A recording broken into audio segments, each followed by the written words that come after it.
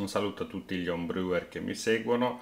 Con questo video cerco di illustrare il funzionamento del mio fermentatore controllato in temperatura. È la terza realizzazione, il principio è sempre lo stesso, in questo caso ho cercato di reingegnerizzare e ottimizzare tutte le componenti. Il fermentatore è il classico fermentatore da 30 litri in PET alimentare e il principio per raffreddare la birra all'interno è quello di utilizzare un serpentina di acciaio in inox al suo interno dove scorre un liquido refrigerato. Invece di inserire il fermentatore in un frigo o comunque in una cella frigorifera, l'idea in questo caso è di far circolare un liquido freddo all'interno del mosto in fermentazione e mantenerne controllata la temperatura. Partiamo dai principi generali, poi vediamo nel dettaglio le varie componenti. Il sistema è quindi costituito da fermentatore con serpentine e poi dal gruppo frigo, che vedremo poi nel dettaglio. Analizziamo un attimo il fermentatore. Il serpentino ha un diametro di 8 mm, me lo sono fatto costruire su misura, ha una lunghezza di circa 9 metri e la mandata e il ritorno passano attraverso questi due passaparete fino all'esterno. All'esterno ho due tubi di collegamento in neoprene per evitare delle perdite delle dispersioni che si collegano a questi due giunti a sgancio rapido.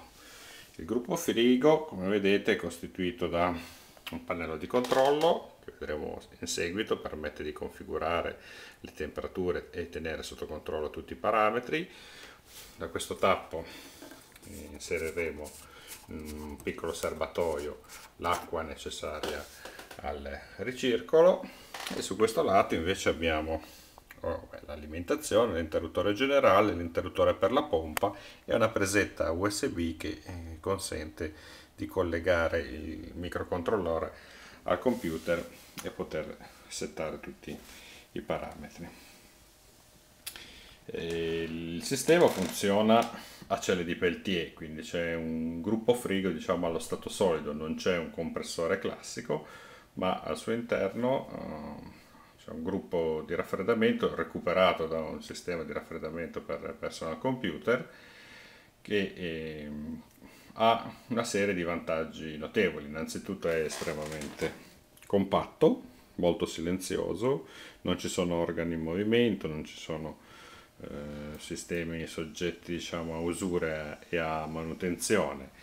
Le celle di peltier inoltre hanno il vantaggio di essere reversibili, quindi di poter invertire il caldo con il freddo, quindi all'occorrenza, in caso la temperatura dell'ambiente di fermentazione fosse troppo bassa, potrei far circolare un liquido a temperatura più alta e quindi riscaldare il mosto.